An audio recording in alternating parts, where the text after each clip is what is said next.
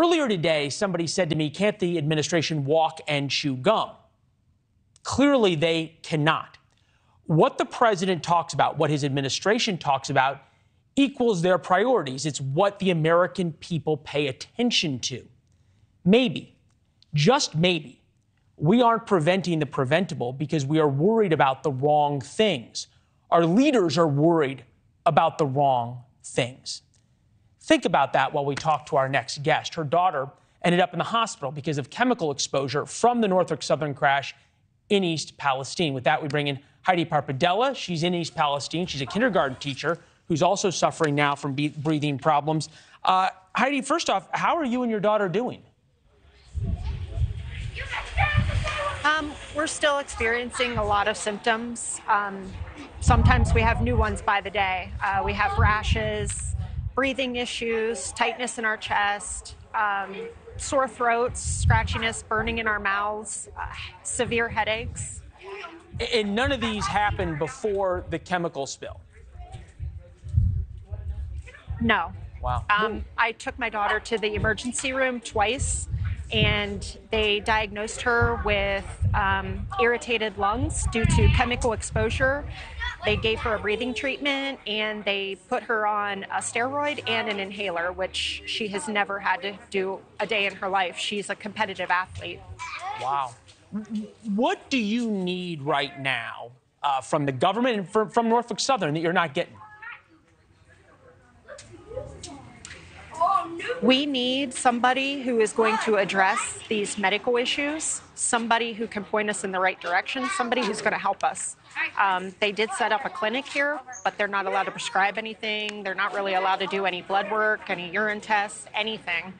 As far as local hospitals, they're trying to treat us the best that they can, but they're not even sure what chemicals they are treating each individual for. So they treat it in a broad way, so to speak. So we need some actual medical experts who are willing to help us. And we understand to know that are we going to be safe? Yeah, at one point we understood that the clinic didn't even have doctors at it for at least a while. I want to play for you a shot from a soundbite from Joy Behar, who said something today on The View that I think a lot of liberals are thinking. She just had the guts, if you will, to say it out loud. He placed someone with deep ties to the chemical industry in charge of the EPA's Chemical Safety Office. That's who you voted for in that district. Donald Trump, who reduces all safety. Sounds like she's almost blaming you. Yeah.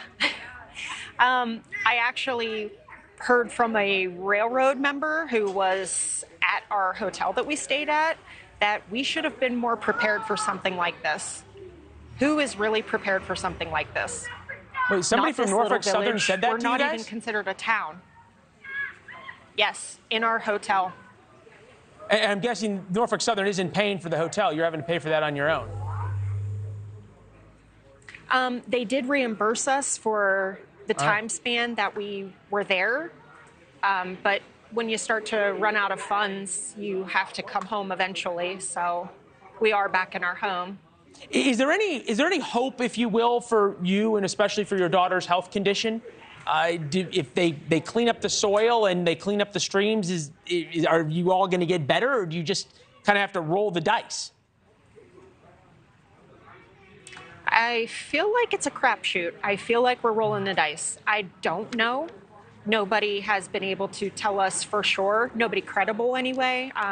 They keep telling us, you're safe, you're fine, but yet we have all of these problems that we never had before this happened. So I'm not optimistic. I can understand why you're not.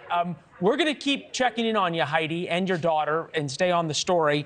We appreciate you talking to us, all right? All right, thank you. Thank you. Thanks for watching. Go to newsnationnow.com to find NewsNation on your television provider. And don't forget to subscribe. Click the red button to get more of NewsNation's fact-driven, unbiased coverage.